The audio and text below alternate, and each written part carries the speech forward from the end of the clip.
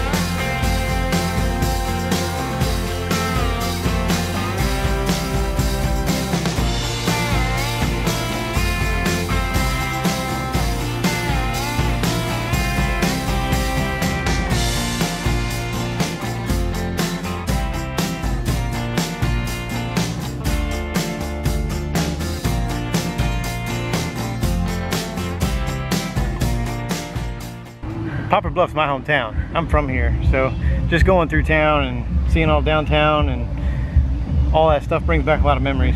Yeah. And you couldn't really see it real well because the vendors are set up through downtown, but for me, going through there brought back a lot of memories. And then we parked like a block away from where I got my first haircut at the barber shop, because in Poplar Bluff, it's called the barber shop because at the time, it was the barbershop. It was the only barbershop in town, so they didn't have to come up with a catchy name. You know, it was just the barbershop. And when we were going through town, when I looked over in this direction, it caught my attention. Yeah. This bridge, and I didn't even remember that I remembered until I saw the bridge. But we used to jump off this bridge. I believe it. When we were kids, into Black River behind me, and we wouldn't just jump off the bottom part here. We would climb those all the way up to the top, and we would jump off the top of that into Black River, which was, looking back, is pretty stupid. You think? but I didn't die. Yeah. Still here. And we, at the time, we didn't even know what was in the river, or how deep. Yeah, how deep it was. Other kids jumped off of it, so we jumped off of it. And see, you're living proof of the saying, if your friends jumped off a bridge, would you jump? Yes. Yes, he would. Yes, I would. Absolutely would. Well, sometimes, and I brought friends out here who had never jumped, so sometimes I was the friend who jumped and had them jump, you know? So if your friends jumped off a bridge, would you? Let us know.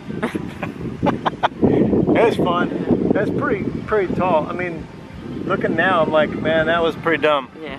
Because that's very high. And it's a pretty good drop. I mean, the water's even pretty good ways below the... Yeah, it is. I remember the water being higher. So, you know, it might have been a time where we had more rain that year or whatever, but... and we jumped off the top and we hit the water and didn't touch anything. in the water, so it's deep. Crazy. And then, yeah, I remember my brother Jimmy jumping one time, and as he's jumping, a snake See, yeah, I'd been gone right there. And he's like, there's no going back. Man, you gotta ride it out, man. Try to miss the snake, and then when you come up to the surface, you don't know where that joker's gonna be at, or pissed off or whatever. So you like walking on water once you surface, get back to the bank. But we'd do it all day. We'd come out and we'd jump up, we'd go up again, and crazy. Sometimes the rungs would get real slippery from the water because we already jumped in and stuff. But we were dumb, and yeah. we just done dumb stuff. I'm surprised that we survived up to this point. But anyway, it's a cool little place out here. They got the vendors and stuff, and then they got a little car show and live band out there playing. You can probably hear them in the background a little bit, but it's cool. Little Iron Horse Festival out here, and it gives us a chance to see some of the old memories. Yeah. Well, that was a fun week. Yes, it was. We didn't show a lot of Poplar Bluff or where we were at, just because we didn't do a lot of filming. No, it was family time. Yeah, we spent a lot of time with family while we were there, but it was, so we did 2 back-to-back weeks of firsts. So a couple weeks ago we did our first city park. Yes. And then this was our first Army Corps of Engineer park. Yeah. And it was about a 20-25 minute drive to go see everybody every day. But it wasn't terrible. No. It was a nice drive. Yeah. Except at night. Yeah. Some of the nights were really dark and a little foggy sometimes. Yeah. So it was a little sketch. Lots of bugs. Yeah, because when you're driving back through there, and between Poplar Bluff and Wappapello, there's no cell phone signal either. No. So it was like the perfect horror film. Oh yeah, perfect horror movie scenario. Like we're driving, it's super dark, foggy, windy roads, no cell signal. No. And there's like, Nothing on that road, there's a couple of those little creepo gas stations that are like abandoned now. Yeah. Like you see in movies. Like some jumps out, you swerve off into the ditch, and the closest thing around is this sketcho old gas station that you gotta go try to find somebody. And you're like, hello? Is anybody here? And then you see somebody, and I take off, and you trip, and you're like, save yourself. No, I'd be like, get back here and help me. Save yourself. That'd never come out of my mouth. Got to see the bridge I used to jump off of when I was a kid. And you got to see some of my old houses. Yeah. It could be like a coffee table book of houses. The amount of places you've lived. And actually you got to see a couple of the only like houses that I lived in. Yeah. Because we lived in trailers a lot too. Yeah.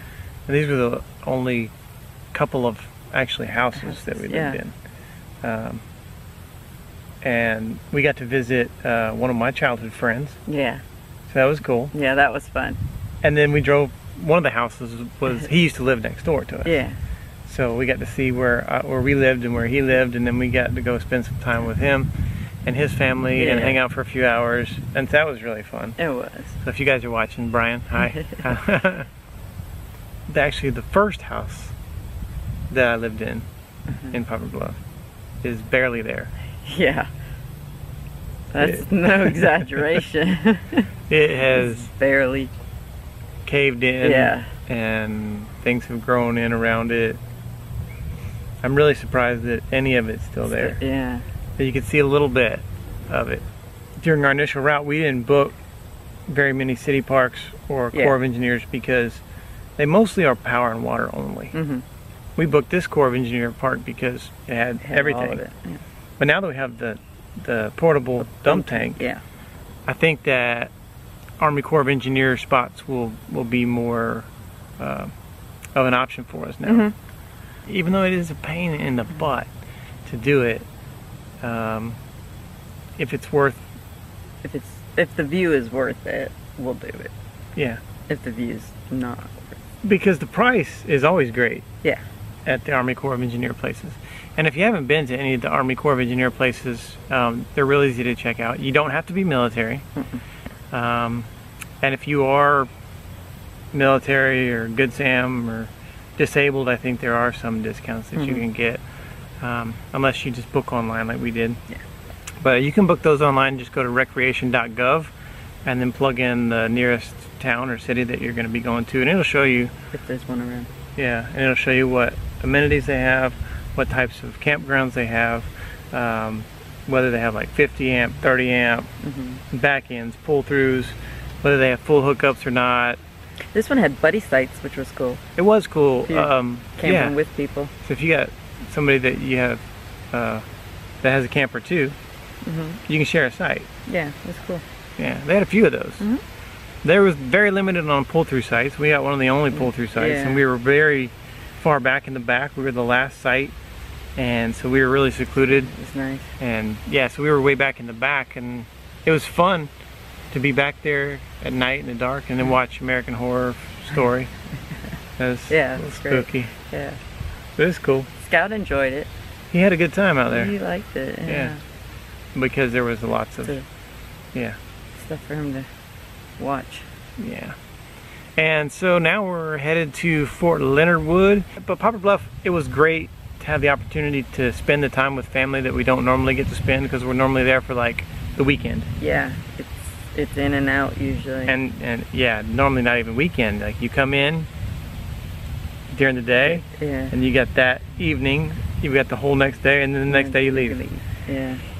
And there's no rush to get out of there, no rush to do anything. We got to see family a lot. Yeah, we spent quality time with the grandparents. That was nice. Yeah, which we got to do with my parents the week before that. Yeah. So 2 weeks in a row, we've got to spend more time with my family than we have in years. Yeah. Probably since I was a kid, since before I left home. I mean, that's probably the most time I've ever spent with them. Yeah, that since amount then. of time, yeah. So that was good. And we're kind of past the family thing and now going into the memory lane thing. Yeah. Because we don't have a lot of family. We don't have any family between here and Texas other than Oklahoma. Military, well, some military family. We consider them family, yeah. You know. But yeah, family, we don't have any between here and Texas. So we're just kind of be sightseeing and going down memory lane and seeing some of the old stuff from our past. Yeah. So that'll be fun. And Lauren has never seen some of this stuff. No. Like she's never seen Fort Leonard Wood, where we married, first house, because by the time we left, and she was born in Hawaii, so she never got to see. She was conceived in Fort Leonard Wood, born in Hawaii. Y'all want to hear that story? No, they don't. It's a fun story. Well, we appreciate you guys watching, and like we do every week, we're going to honor a fallen hero before we go, so stick around for that, and we will see you guys next week. Bye. Bye.